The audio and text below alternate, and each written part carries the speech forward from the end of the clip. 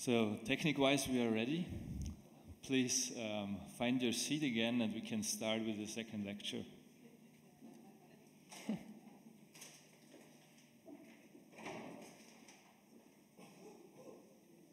Okay, shall I just start? Okay, I'll start anyway. So yes, Speculative Resourcefulness is the title of my talk. And before I start, I would like to thank Vera, of course, for organizing such an unprecedentedly interdisciplinary conference. Thank you to Amanda, who's taking a coffee now, for setting the standard for eloquence. I think I will never meet that standard, but I'll try. And what I also want to say before I start is that I think that, Georg, you performed in your introduction to this panel what I will be talking about today in terms of the reading together of multiple sources, and in terms of arguing that science, humanities, art, dreams all contain reason, truth, logicity, as well as feeling, falsity, and illogicity. All of it, always. So I think your introduction was perfect for what I want to do. So I hope to interest some of you in thinking with me and in maybe also designing with me. I left a quite clumsy slide in this presentation, and with the PowerPoint you never really know where you're going to end up. But should I show it, and should you have ideas for like making it better, let me know. Please approach me over lunch, and if you have the time, we can talk about it. So, yes, analysis as non-exhaustive, and a proposal for a speculative turn in the philosophy of science and humanities. That is what I want to talk about. And I will center my argument around a figure, an American philosopher, a woman, Suzanne Langer. She has said something in the 40s and the 50s that has kept me busy for a while, and that I want to, that I've wanted to speak meaningfully about, and that I wanted to come to understand. I can immediately show you what it is. I can read a few quotes.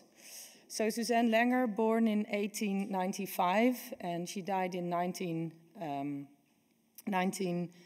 she was born in 1895, and she died in 1985. So she said a few things in two of her books, Feeling and Form and Philosophy in the New Key. So Feeling and Form, she said the following: despite all shortcomings, blind leads, or mistakes that they may see in each other's doctrines, I believe that Bell, Fry, Bergson, Groce, Banch, Collingwood, Cassirer, and I, not to forget such literary critics as Barfield and Day-Lewis and others too, whom I have not named and perhaps not even read, have been and are really engaged on one philosophical project.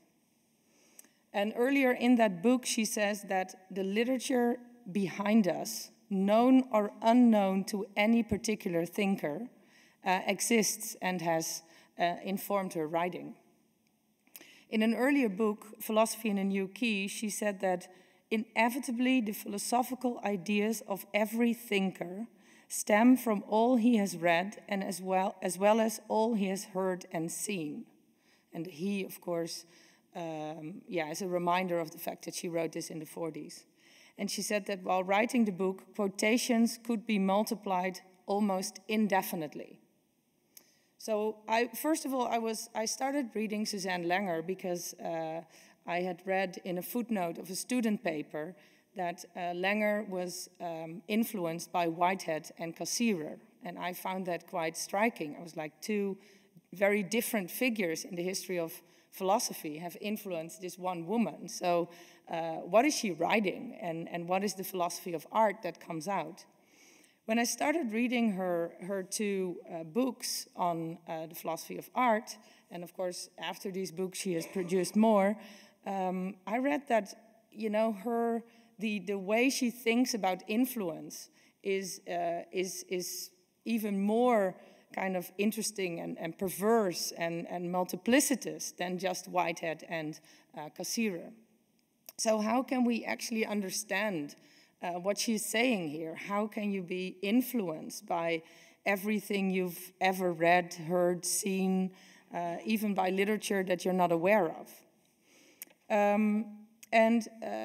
Interestingly, the secondary literature on Suzanne Langer doesn't pay attention to this very multiplicitous take on philosophy, on bibliography at all. So there's two important kind of overviews have been published on Suzanne Langer. One was published in 2009 by a scholar called Robert Innes, and he writes about Langer as an American semiotician or pragmatist, and he simply argues that Peirce, James, and Dewey have been her main interlocutors. And of course, this is an important move that he makes. I mean, he says that, you know, look, here's this woman that we don't read anymore, and we should, like, include her to a particular philosophical canon. Like, take her as seriously as Peirce, James, and Dewey. Fine enough, fair enough, important enough, but it is not quite what Suzanne Langer is doing, I think. And yesterday I started reading the latest like overview of Langer's philosophy. And here, the book, I mean, I have it in my bag, but it says that it's been published in 2020. It's funny. Here, Langer is read as someone that should be like understood with the logician Scheffer, with Cassirer and Whitehead, and with Wittgenstein. So again, you know, what you see here is a more eclectic list. Again, all men, but I think it doesn't do justice at all to what Suzanne Langer herself is talking about. Like, she would be maybe amazed by this list, or uninterested, or I don't know how she would respond. So how can we understand something like this, being influenced by such a wide variety, an unlimited variety of thinkers, and not just philosophers? I mean, these people are also journalists, art critics, but it could also be like a leaf falling off the tree. I mean, something she's seen, you know, or a sound. So how to theorize Suzanne Langer's take on project, philosophical project, the one philosophical project that all of these people are and things are contributing to, and how to talk about her bibliography. And I think today a project like this is becoming more and more interesting and important. I think we're all teachers, we're all dissertation advisors. We have undergraduate students, we have nieces, we have like lots of young people in our lives, and we know that, you know, they have access to this wide variety of sources that Suzanne Langer was talking about in the 40s and 50s. We have mobile phones, we talked about it yesterday. We create all kinds of narratives. We find sources, you know, we receive them, but at the same time, with our digital devices, it's also, yeah, it's because of the temporal element, it may be harder to, yeah, actually talk about them. It may be easier to talk about this kind of condition we're in by reflecting on Suzanne Langer, who was not living in this digital era, in this algorithmic condition, but she was writing in the 40s and 50s. At the same time, all of her writing is full of this kind of flowing of texts and images and things. So for example, in an interview, or it's not really an interview, it's like a profile sketch that was published in the New Yorker, she says this. She says, "In my early teens, I read Little Women and Kant's Critique of Pure Reason simultaneously." So she says this in the 60s, thinking about her upbringing and the way in which she engaged as a young girl with literature. So it's striking that she read Kant. It's great that she read Little Women, but the fact that she read them together and that she finds this meaningful, I think, is interesting and is something for us to reflect on. Yes, so how to do this? I've tried out many different ways of approaching this problem, and for this conference I decided to focus on to take just one angle, one possible angle, and the angle consists of what I call diffractive reading, so a reading through one another of two of Langer's own texts. You will see on the left, you will see an article that she published in 1933. It's an article on facts that she wrote while in the time of logical positivism becoming the Vienna Circle, becoming more and more present on the philosophical landscape. They had moved to the US already, or they were in the process of moving because of racial politics. And then there is the other source, a 1958 book, Reflections on Art. Now finally I found my own copy, that's a library copy. A source book of writings by artists, critics and philosophers in which she not only brings together some of these philosophical and journalistic texts on art that she wants other people to also write, but she also wrote an interesting introduction to that book that I will use and read through the text on facts. So the text on facts is very much a reflection on philosophy of science, and the text from Reflections on Art is very much a text that discusses reflection on art.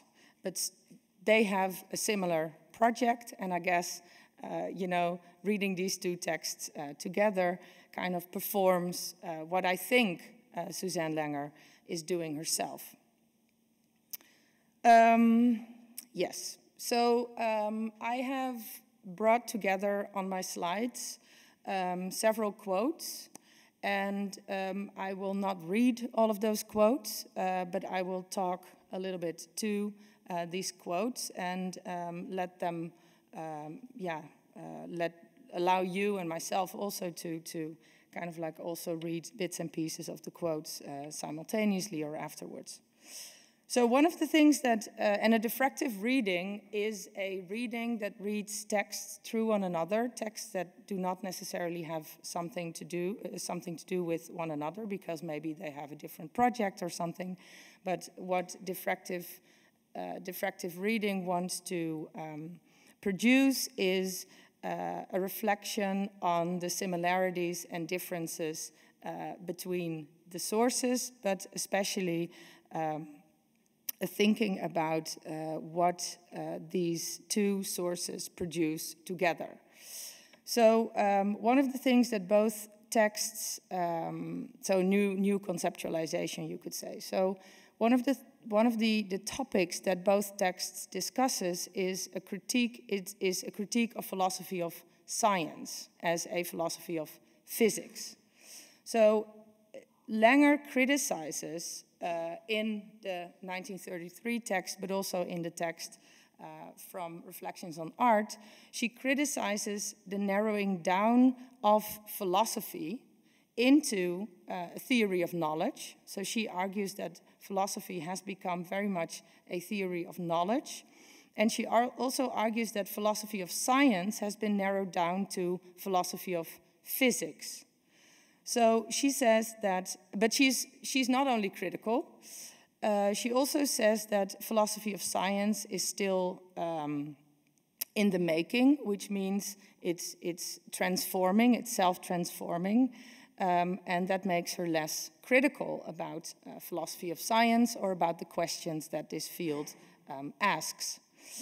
So she says that the interaction of philosophy of physics with its wider intellectual environment will lead to a transformation of both philosophy of physics and its intellectual environment.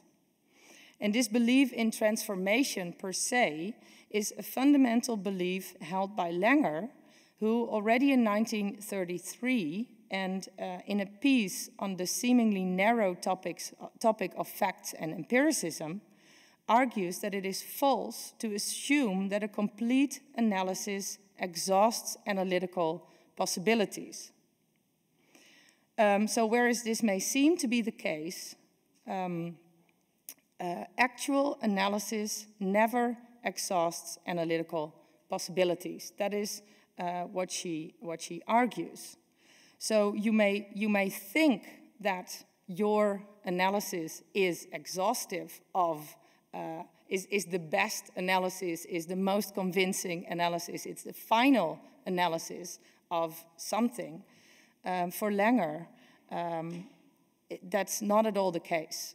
There is never an exhausting of possibilities. So an analysis is just that. It is one analysis and it is not exhaustive. Yes, so she critiques the philosophy of science for a narrowing down, a movement of narrowing down, and also a belief in the fact that narrowing down is a good thing. But she says, okay, on the other hand, you know, any narrowing down will still produce other analytical options. So here you see, for example, the second bullet point. May it not be, oh, here, no, sorry. The speculative, where, what was I going to point at? Nothing. So I have to, there's 2 slides on my screen here, whatever, forget it. Yes, so that is what she's saying about, she critiques the philosophy of science, but at the same time she's creative with it because she says there is never an exhaustion of analytical possibilities happening. She also talks about truth and falsity. So according to Langer, you may think that she is critical of facts, of factual statements, but Langer says there is nothing wrong with a fact. A fact is simply that. This is the case here and now. And she says that actually we should, or she suggests that we should provide facts with time and space coordinates, because these coordinates make that facts will remain true.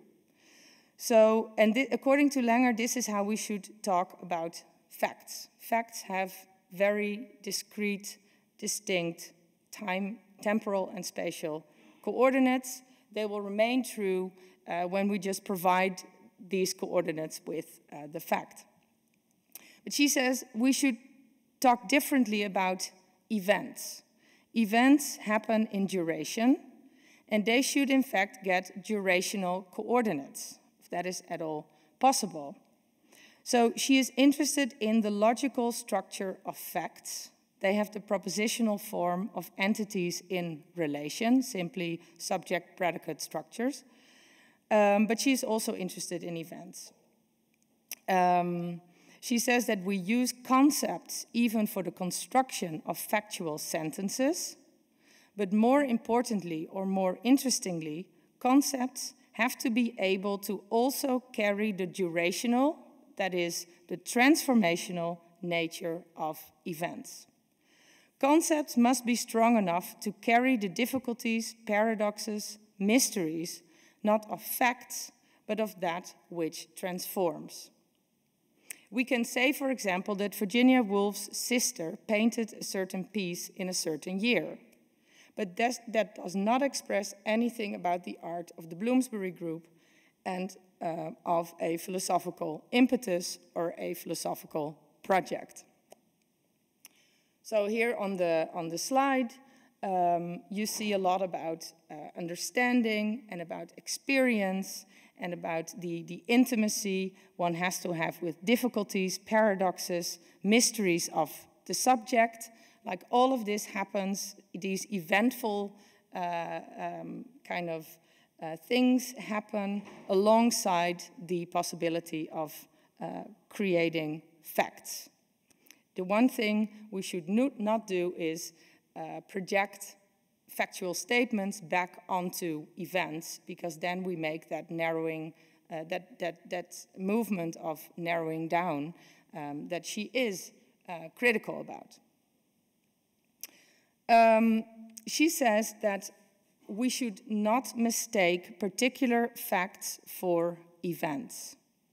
In Langer's view, durational events may produce many facts with accompanying space and time coordinates and specific subject-predicate, so relational structures. But ontologically prior, according to her, is the multiplicitous event. Importantly, and this is also how Langer discusses what we have later come to understand as paradigm shifts in the production of knowledge. An event in knowledge production as idea formation is prior and multiplicitous. So she thinks, and here you can see on the slide, she thinks about events as a matrix giving rise to atomic propositions. So events are productive, they will remain productive. These atomic propositions don't. They have specific space and time coordinates, and we should make them explicit. She says many relational structures may be derived from the same event.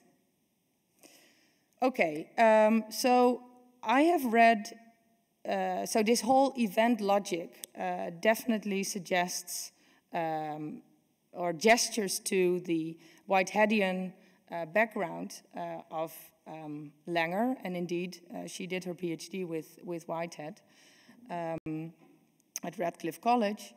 But I think we can also read this with Bergson and his virtual-actual coupling. Although Langer herself is quite critical of Bergson, I think we should introduce a Bergsonian key or a Bergsonian concepts to understanding to come to an understanding of what Langer wants to do.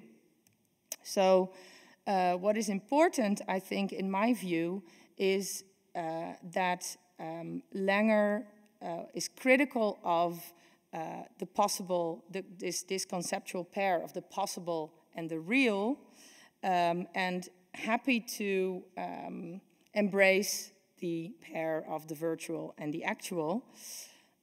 She says that, you know, when you start from the real, a fact, and project that upon the possible, you will never be able to reach that ultimate or that kind of the kind of, how do you say that, productivity of events. So you immediately close down the productivity of events when you start from something that has realized itself, or something that has been realized, something that has very specific time and space coordinates. She says by using these as your starting point, you will never be able to reach a take on transformation, on production, on duration. And with the virtual and the actual, you can do that. She was critical of Bergson. She says she argued that he was a nonlinear thinker that was liked a little bit too much by artists. He was the artist's favorite philosopher during the time that she was writing. But at the same time, she was producing an argument that comes very close to what he argues, which is an argument also against an additive logic. So she would say that just adding up particular fact 1, particular fact 2, particular fact, up until the nth fact does not lead one to grasping a durational event. You have to start from this virtual durational event, the fact that the event that you cannot really grasp yet, and then try to find the factual production that is imminent to it. Interesting, I think, is that Langer also calls facts perspectives, so specific perspectives, and she calls heterogeneity, so the heterogeneities, the multiplicitous heterogeneities that are eventful, she calls them impartial. So that is, I think, a nice reversal. A factual statement, according to her, is not an impartial statement. That is a perspective. And it is the productive nature of events that is actually, that we should consider as impartial. Yes. Then, let's go back to, so this was like a more, this is what I think the text on facts and the introduction of reflections on art can produce. So, which is a take on fact and event, or entity and event, on time, space coordinates that are fixed, and on duration. I think we can borrow these kinds of ideas in order to understand what how Langer thinks about thinking, in a way, and about influence, relations of influence in creating a philosophical project. So let's look a little bit more closely at this Reflections on Art source book itself. How can we analyze this book in such a way that we grasp it as a durational event, instead of as a set of particulars produced that must be added up? How can we grasp its philosophical impetus, its philosophical project, to refer back to some of these earlier Langer quotes that are my source of inspiration in the first place? First, the particulars. Here you can see that the text, or this book, consists of some 30 texts, and she also argues that there are 4 particular texts, or she just not argues, she lists, she describes that there are 4 particular texts, the ones that are on the right, that she hasn't included in the book because she says they're widely available. So she wants to, she was brought up German, she spoke French, so she also translated lots of European sources in order to be included in the book. And she wanted to make all of these sources available for a wider audience, and apparently these 4 sources were widely available in the US at the time. Here you can see that the contributors, only 2 women, mostly men from the US that she lists, some of them with a double nationality, but this is just information. Here you have, I looked at like how this book was reviewed, and it was reviewed mainly negatively.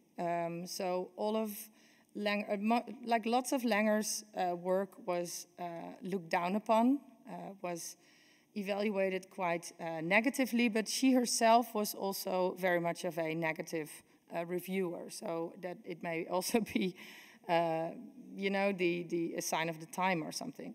So when you read these reviews of Reflections on Art, you see that, you know, super gendered, so they consider these texts that she has brought together as psychological, sometimes even mystical. You see the last one, you know, frustrating, absurd, mysterious.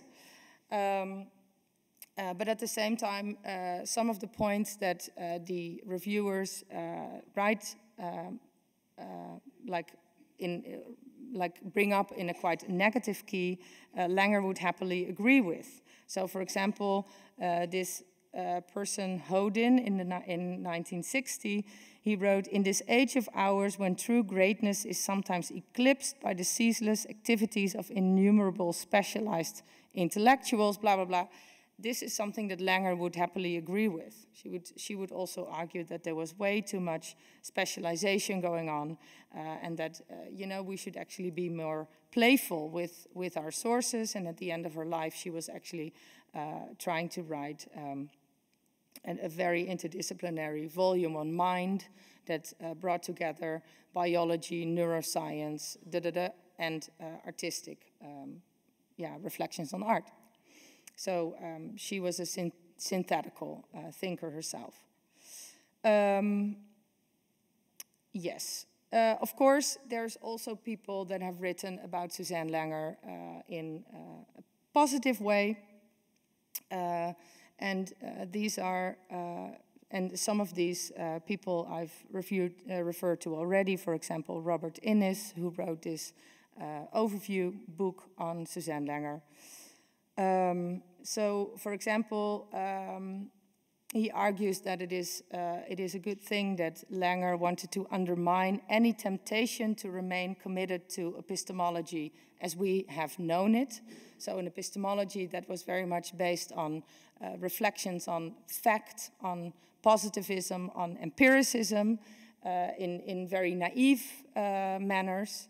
There's Arabella Lyon, who's written a lot about Langer and also about like the gendered reception of Langer, who argues that Langer was one of the first scholars that wrote about knowledge production in as a communal activity, including art, myth, ritual, but also science. And also putting all of these productions on an equal level, and as somebody that had a focus on change.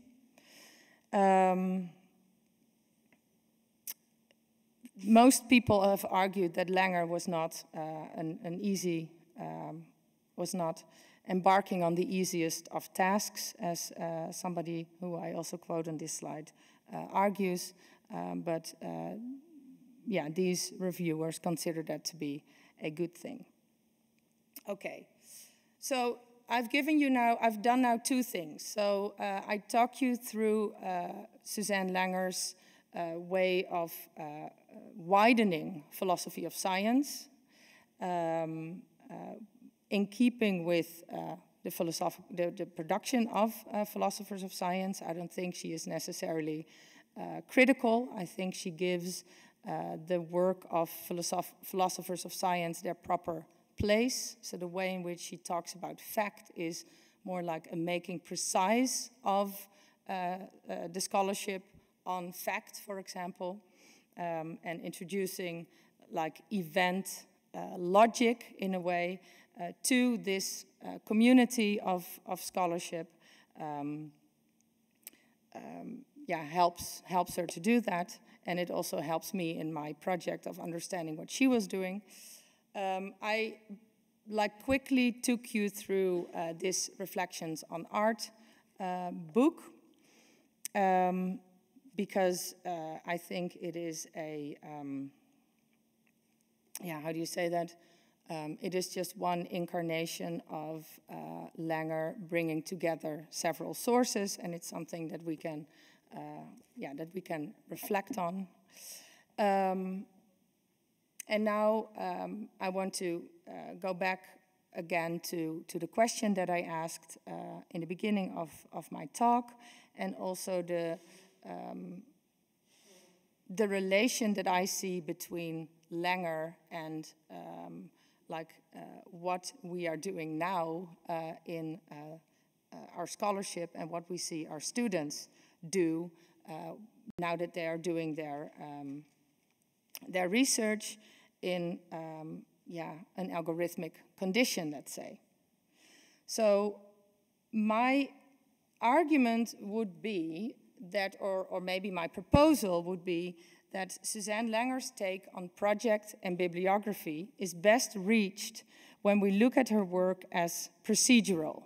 So when we actually use what we now know about the algorithmic condition, which is a term that I use together with colleagues like Felicity Coleman, but also Vera Buhlmann.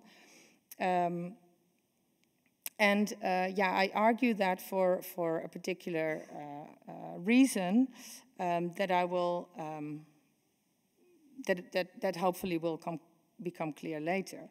So, what is a procedural thinking? A procedural thinking, and this is something that this is kind of like a little list of what that could be that I have developed together with Nana Verhoef, sitting over there. Which says that a procedural thought or a procedural thinking has a couple of interlocking characteristics: lived experience, interaction between world and algorithm, intra-action of world and algorithm, and a contingent computation. And that's a term by Beatrice Fazzi. I'm not necessarily fully in agreement with how she conceptualizes contingent computation, but I like the concept very much because of this notion of contingency, indeterminacy. So lived experience, of course, and I think also in the previous talk by Amanda, we were introduced to that, is something that can only be understood in its fullness when we follow this event logic of constant production of new, not only facts, but also feeling, and also, textual and visual production, for example. That's, of course, part of a procedural thinking, especially when we look at Suzanne Langer. Then another element of a procedural thinking would be, in an algorithmic condition, would be interaction between world and algorithm, which is maybe a little bit clumsily formulated, but it is the fact logic that, according to Langer, is produced in events. So, and of course, when we look at this in the algorithmic condition, interaction has everything to do with filter bubbles that we heard about yesterday, echo chambers that filter bubbles, Facebook, etc., creating unity in one's news feed, echo chambers, one brings her own interests to those feeds. The idea that offline sexism, racism, homophobia, etc., feeds back into algorithmic production, etc. There's a replication of what is outside the computer. Let's put it that way, to its inside, to its workings. These are all, I would say, these are all true, but they're not enough for a deep understanding of what procedural thinking could be. So this is why there's the third bullet point: intra-action of world and algorithm, a simultaneous coming into being of off and online production that we see these days. Just like the hybrid, or maybe even better, the multiplicitous life that we're all living. And then the fourth point, contingent computation, which I or we like for its suggestion of indeterminacy. So why do I need all this? And why do I find it interesting, an interesting model for thinking about Suzanne Langer, which then I immediately have to say that, of course, my whole project is about using Langer also maybe as a model for thinking about the algorithmic condition, thinking in the algorithmic condition. So earlier I referred to this profile sketch that was published in the New Yorker. And in this profile sketch, the journalist writes about Suzanne Langer's card system and reveals a lot about how she did her thinking. So I will read this. So it says, behind the scattering of papers is a large card index file in which she has recorded for many years references to philosophical, anthropological, and psychological items she has discovered in books and also ideas of her own, jotted down in moments of reflection. The moments are apt to occur at almost any time. She often thinks of a theory in the middle of the night and has developed an efficient technique for writing in the dark. She has also been known to stop her station wagon on the road to record an idea before it escapes her mind, and she remembers once doing this while she was on her way to the dentist with a toothache. The cards on which her own and other thinkers' ideas are preserved are methodically cross-indexed in a separate file so that she can instantly lay her hands on everything pertaining to a given subject. She is proud of the efficiency of her card indexing system, a sort of handmade mechanical memory that she has kept ever since her undergraduate days. I read somewhere that she had 18 boxes of thousands of cards. Her files contain some rather abstruse headings. For example, feeling primary to mental life, under which are to be found numerous entries, some of them references to her own thoughts, others references to or digests of books in English, French, and German that deal with the field. Mrs. Langer is a methodical scholar, and before launching any theory of her own, she will conscientiously ransack the literature of the subject for support, carefully giving credit to her precursors. She uses her card index not only as a storehouse of reference, but also as a stimulation to thought. Many of her ideas have arisen suddenly from the fortuitous congruence of notions she has come upon while leafing through it. I was super happy when I found this. There's very little known about Langer and about how she was working. I've been speculating about her way of bringing sources together for a couple of years now, and finding this was helpful. I think her card index is, written about in a way that does justice to this event logic, this fact logic or entity logic that I talked about before, when you follow this journalist. So the journalist talks about a mechanical memory. We all know this metaphor.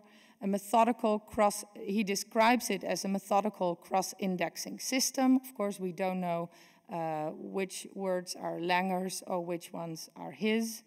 Everything on a subject can be found in an instance, so the spatial and temporal elements are there. The cards are a storehouse of reference and a stimulation to thought. And importantly, what also is discussed in this quote is that leafing through the card index may bring surprising ideas in a way, may generate surprising ideas. And I think this is very much what we are now also experiencing and what our students are experiencing now that we are writing so much outside canonical renderings, because basically algorithmically, in a way, we can find, or we are presented with so many sources at the same time. You know, Web of Science, Google Scholar, or Google in the first place is google.com, not scholar.google.com. They generate not only hierarchical, they don't only present hierarchical, canonical sources, but also there's a more horizontal and non-canonical cartographical presentation of sources, and you know, the distance between sources are no longer how do you say that, are no longer generated by by a canonical take on text and image, but this is now also done differently. Let me go through this PowerPoint. Yes, so back to this book. And back to the philosophy of science as a conclusion to this presentation. So, philosophy of science talks very negatively about using textbooks for reflection on scholarship, and this negative take on using textbooks comes from what we call in the philosophy of science the empirical turn in the philosophy of science.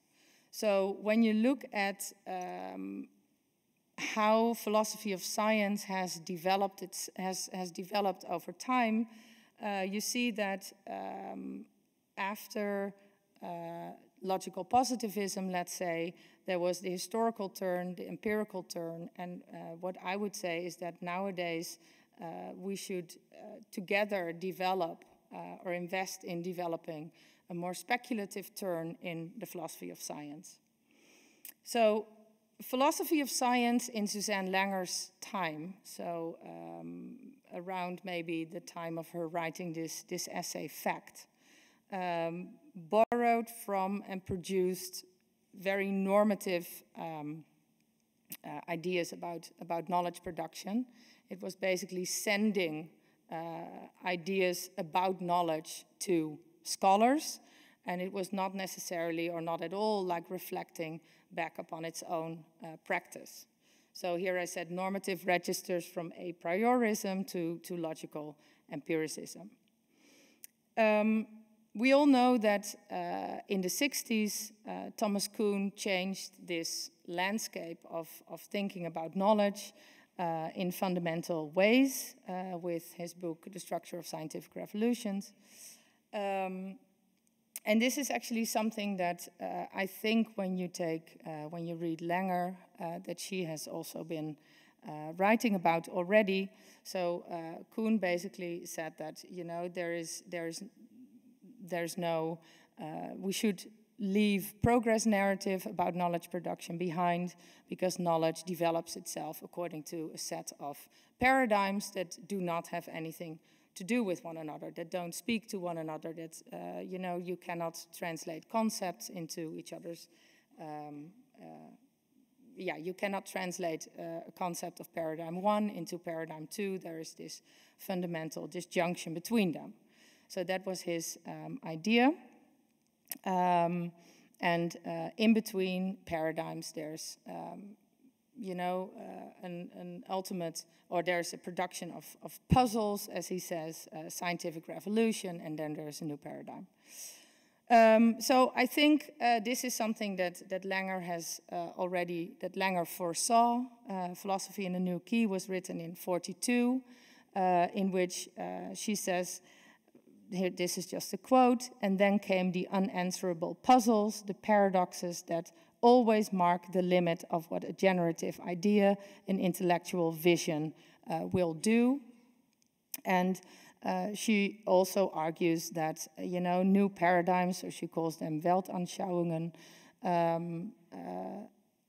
are created when we become familiar with the new idea. Then its unbalanced popularity is over. We settle down to the problems that it has generated, and these become the characteristic issues of our time. So what this historical turn is doing is researching textbooks. That is what Kuhn was doing, or researching the ways in which the scholarship of a particular era was translated to students, for example, that had to be initiated. And this whole idea was turned in a way by Latour in 87, or that was when he published Science in Action. And Latour said that by reflecting on textbooks, you will actually never get an idea of what scholars in a particular era were doing.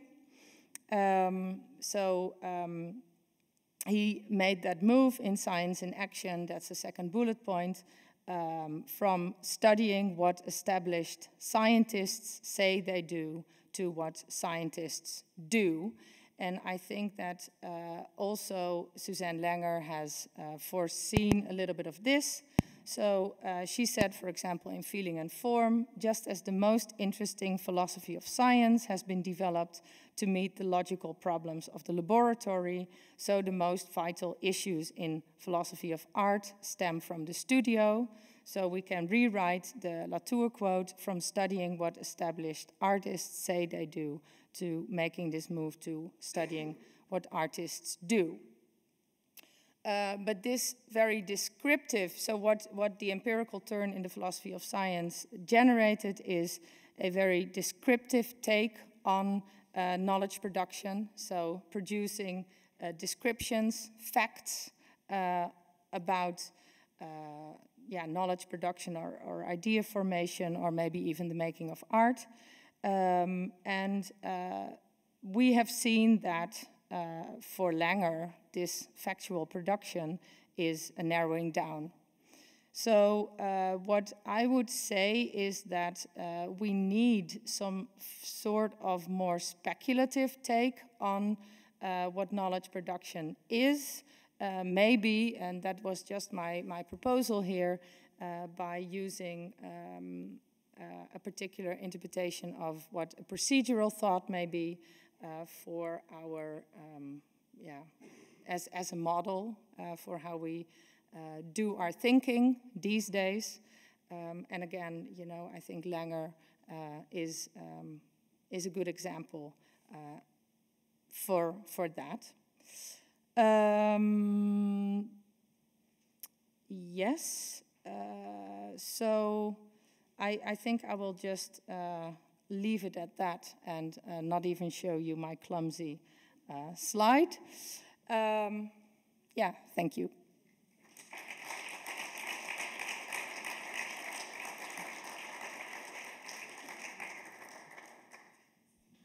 Thank you very much for the talk. You already have one question. Thanks so much for that. I really enjoyed the talk. I'm not that familiar with Langer. And this idea that we're all doing the same philosophy, I also found quite compelling. And it struck me that it is, in some ways, this representation of one's relationship as a part to the whole. And within your talk, there was a moment that I just wanted to identify where the part really captured the whole, and it's in this idea of writing in the dark. So in three ways then, there's this writing in the dark, which is the literal sort of thing that she did, but also writing in the dark as a woman in philosophy, and writing in the dark being somehow unaware of, or this fundamental way that when one writes philosophy, one doesn't know what everyone else has said.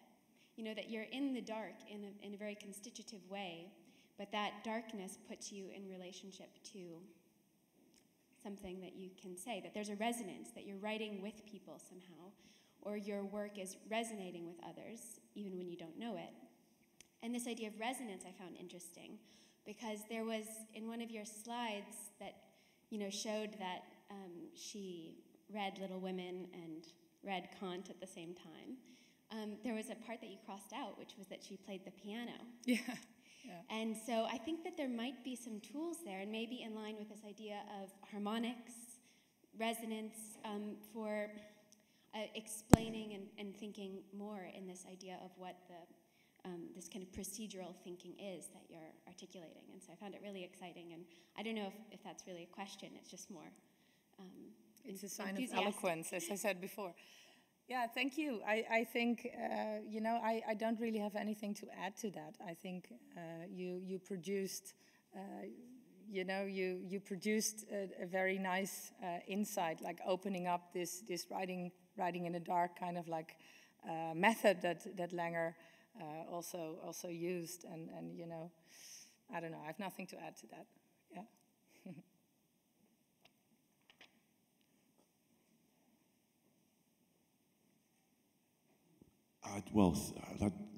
Thank you for introducing me to Langer. Literally, this is the first I've heard. And they're all kind of tantalizing suggestions of the influences that you mentioned. I think what I'm most interested in is your topic of speculation, because I don't know, somebody familiar with contemporary continental philosophy might expect a talk about speculative realism in this context. And it seems to me that you're precisely not really, the speculation you're talking about, which is Langer's, you're not really making the connection with speculative realism. We don't see in the list that you included among speculative thinkers, we don't find Meillassoux or Graham Harman, and so on. So I'd be interested then to push you a bit more on what we didn't get, maybe what we shouldn't expect, perhaps, is a definition of speculative, what speculation is. But I'd be interested to have a sense maybe that speculation might be simply the commitment not to reduce to fact. And I wonder if that is a good enough definition that we might take away from the talk. Thank you. So, at some point I just ended. This also has something to do with this ticking clock that I found on my laptop here. So I was like, I don't want to talk more. Yes. So I showed you this list, a more historical take on like how philosophy of science has developed, and of course this historical take is not that interesting. It's just a list, whatever it's a teaching tool, and the minute you teach it, students start already they make different connections. They find links between the turns, and so I basically looked at or tried to restructure this thinking about the development of philosophy of science in an alternative way, and here it becomes clumsy, but it may give you some sort of idea of what I understand with speculation here. It goes a little bit too far to. Should we just leave it empty then? Is that the? Well, I mean, here I wrote, for example, that when you combine a more historical take on knowledge production with a speculative take, you enter the realm of Lyothardian rewriting, which is this idea that that post-modernity, for example, is included in modernity. The idea that the minute you define modernity as an artistic movement, but also more epistemologically, that there's already, like, your definition is like it's never good enough. So there's always something more that you also want to say. So, you know, that's what Lyotard is talking about. You know, the idea of diffractive reading. So if you read diffractively, so if you read sources that do have a particular place in or a particular location in time and space, but you know, these locations are different when you read them through one another. You're doing also two things at the same time. You're both locating the source and arguing that we should read it differently, that there's resonance happening between or across the canon. You know, here on the intersection of empirical philosophies of science and more speculative takes, you know, I simply wrote here now, you know, speculative sociology of knowledge. There's lots of people writing about, you know, okay, so we can list, for example, what all kinds of technological devices do to our, or we can group how the ways in which we think about what technological devices do to our knowledge production, and push all of these groupings to the limit. So that would be for me like a more speculative sociology of knowledge. An alternative, I also tried, and these are just attempts at trying to think differently about philosophy of science with, you know, knowing that now, you know, we're also thinking about speculation. The breaks and ruptures of Thomas Kuhn are situated on the intersection of, but also of Foucault, situated on the intersection of normative and historical take on knowledge production. Speculation here would be, you know, the Bergsonian virtual and actual, the idea that, you know, we should go event logic and like accept the fact that events will always be productive. I think, Amanda, you said something about like revolutions. They're never, what did you say? You said something, they're always disappointing, but you know, that disappointment is also a source of like a constant revisiting. So these are some of the things that I'm thinking about when I think about speculation. I don't go speculative realism, because I think a speculative realism is a movement that borrows way too much from the normative register. So, I mean, sending ideas about knowledge production to, you know, whoever wants to read it. And I'm like, yeah, these thinkers don't situate themselves, I think. I don't know, maybe that's an answer to your question, but set of reflections, maybe. Indeed. And actually, I agree with you. I don't really see. I've yet really to find the great use of speculative realism. I don't really get what they're doing. There's or a what suggestion. I think there's a suggestion that you know, their thinking can be picked up. But yeah, some artists are inspired by their writings. But I think, yeah, I don't really see a great use in for the reflection on knowledge, because it's unsituated itself. So yeah, and actually, not very scientifically literate mostly, I would say.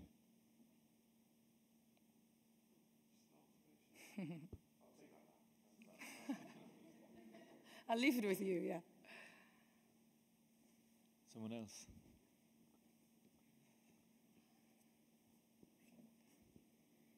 I have a question about, I mean, the notion of diffractive reading, which I thought was really, really fascinating. But I guess my question is less, I mean, is more in terms of how how one can actually practice a diffractive reading in a manner that sort of upsets, let's say, a hierarchical tendency that's almost inevitable, in the sense that you're challenging, let's say, at least in terms of the very beginning of the paper, the set of like influences, the way in which Langer has been situated, and wanting to reposition her in terms of, say, Bergson and Whitehead. But then sort of going back to that earlier passage where she's reading Kant and Little Women, which I thought was, I mean, just really incredible. I mean, in the sense, and what it would mean then to reposition then her philosophical work.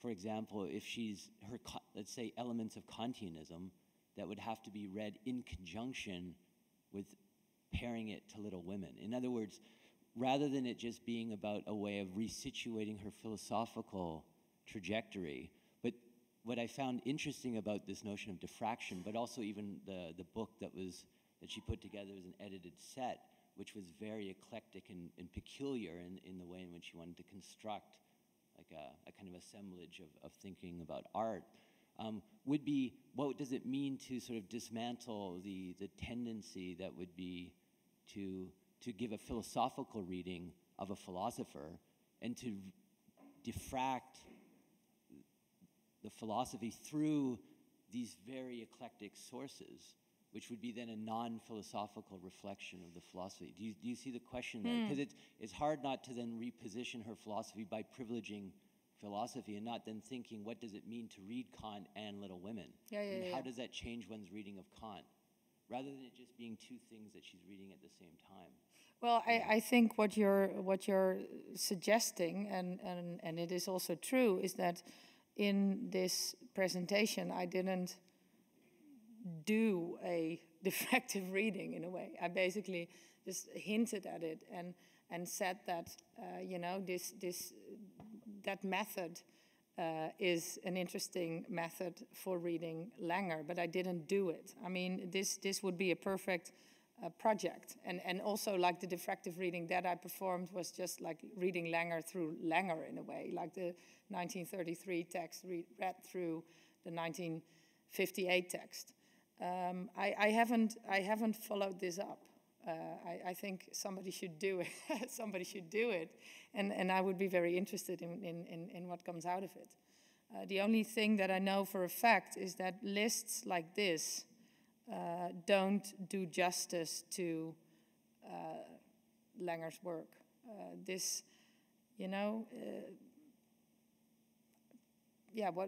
What can you, I mean, just a chapter, it's also like a chapter on Langer and Scheffer, Langer and Cassirer, Langer and Whitehead. It's not enough for me. But I haven't followed this up. I hope someone will. That's the only thing I can say. I think my question relates. You had on one slide, just as a nebenbei, you had Langer was thinking differently about proper names. Yeah. Can you say more about that? Yeah, it's. I also thought about that during Amanda's presentation and your this. So where is it? Yes, unanalyzed proper names. So. This has something to do with her take on Wittgenstein. So she basically, she read the Tractatus differently and argued that, where Wittgenstein says we have to stop our analysis and cannot continue, she said we have to continue. And, this is why I'm trying to write a philosophy of art. And this is why I'm trying to reflect on a different form of expression. And for her, making this statement was not a statement against Wittgenstein.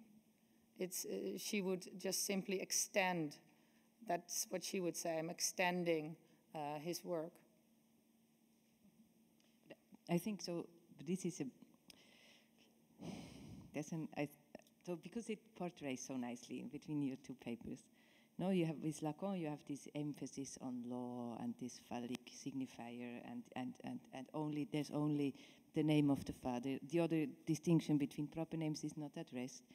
And here it's the idea of how to introduce genealogies which do not determine us, but or not only, no, which we can circuitously inform at the same time, and to turn around the proper names as unanalyzed.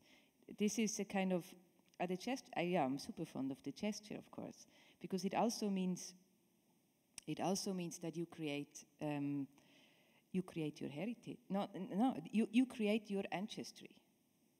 So, and that might be a relation to the speculation that you are looking for. So, if you want a concept, a definition, or I would say a formalization of what then this speculation would be doing, it would be a manner of, through anticipation, creating where one will have been coming from, no? Somehow, and then it keeps with this. Yeah. Something like that, but somehow these proper names are interesting, and analyzed. As I said, I've been working on this Langer project for a long time, and I think it will also keep me busy for a little longer, because there are so many aspects to this, and genealogy, but a very creative take on genealogy.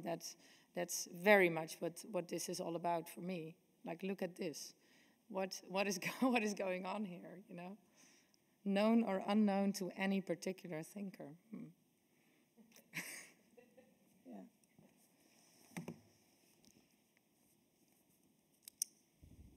More. So maybe I can close this up by a personal comment. Okay. Because just to say, like, I would find the presentation very nicely also, as I was reading for a long time ago this Feeling and Form of Susan Gale Langer, and I got very much inspired in my own profession by her saying that architects are working on space to be lived with. Yes. And I thought in your presentation I could connect with that and get new inspiration, so thank you very much. I didn't even go